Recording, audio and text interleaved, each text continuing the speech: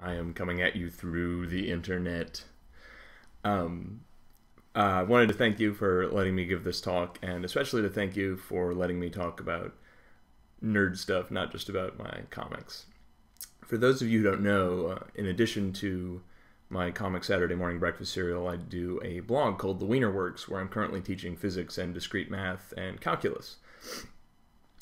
I get the sense I'm talking to a room full of geeks, so hopefully some of you are already familiar with a lot of this stuff. So today I want to talk about why I run that blog. But before I do that, I want to tell you a little bit about my life. I have it really, really good. I'm able to get up whenever I want. I go to bed whenever I like. I could sit around eating Oreos and video games all day. That is the life of a cartoonist. And yet, a couple days ago, and this is literally true, I was beating a physics textbook as a punishment for the fact that I could not get through this really elementary pulley tension problem without screwing it up. Why would I put myself through this sort of torture if I could have just spent the day eating Oreos and playing video games all day? And just to be clear, it does not help with the writing.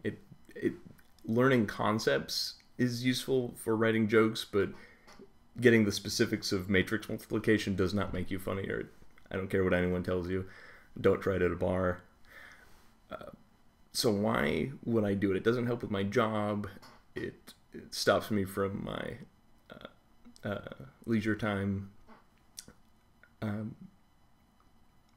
You're still in high school, and so you haven't necessarily experienced a lot of the stuff that gets tougher as you get a little older. And a lot of why life gets tougher is because you just know more people.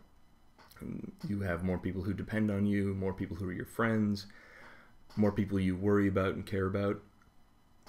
And you also have dreams that get bigger. You achieve things, and then you want to achieve more things, and you decide they need to be done in a certain time frame, and you're in a rush, and it just gets more and more complicated.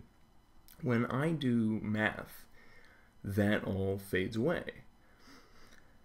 For people who really appreciate math, it's sort of an almost spiritual thing. You know, you journey from confusion to understanding to delight.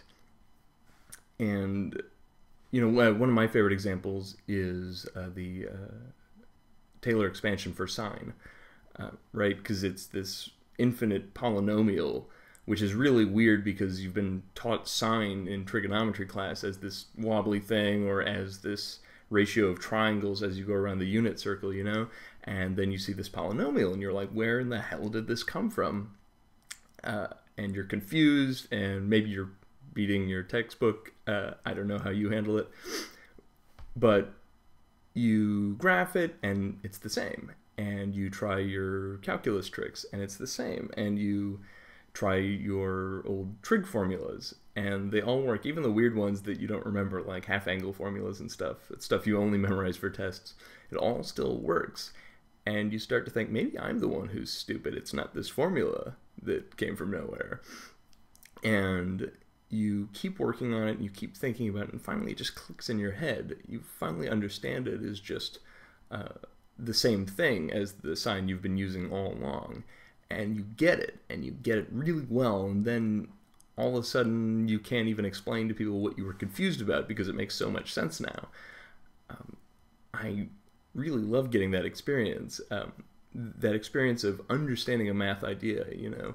And once you understand it, it's like putting a strut in the architecture of your understanding. It's not just a thing in itself. It connects to all the other stuff you already know, and it also allows you to build up from there.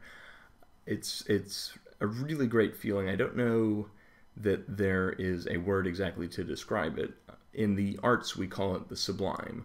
The sublime meaning something like that which is at once beautiful and immense. A lot of people don't know this about me, but I actually have a degree in literature, not in math or physics. Most of the rest of it's just self-taught. So if you meet me, I'm about as likely to be nosing through a book of poetry than a book of math. So I have a lot of appreciation for the beautiful and the sublime. And the feeling I get when I understand something mathematical, especially something beautiful in its logical structure.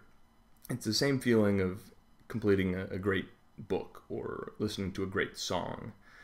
It's exactly the same. It's that feeling of being little and immense at the same time. It's like being a drop in the ocean, but also knowing exactly how the whole ocean works.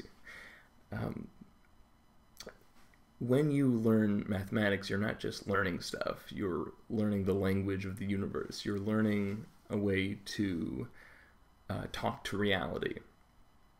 If aliens landed tomorrow and you went up to the aliens and said, hey, let's trade sorting algorithms, they would probably have quicksort because it's that fundamental of a method for list sorting. To me, that's really cool. Ernest Hemingway in the 1920s was in Paris, and he always referred to it afterward as a movable feast, a feast he could take anywhere. That is what it was like to be young in the days after World War I in Paris, was something he could always take with him that was always of benefit to him. There's a sense in which knowing mathematics is also a movable feast, because it means if you have a book, or even if you don't have a book, if you have these concepts in your head, you can always explore them. So you always have this movable feast, this way to always commune with everything.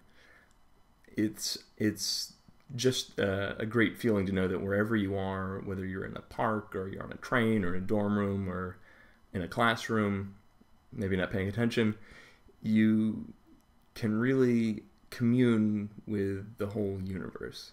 That's why I choose to do math when I could very well be just eating Oreos and playing video games all day. And I hope you choose to do the same.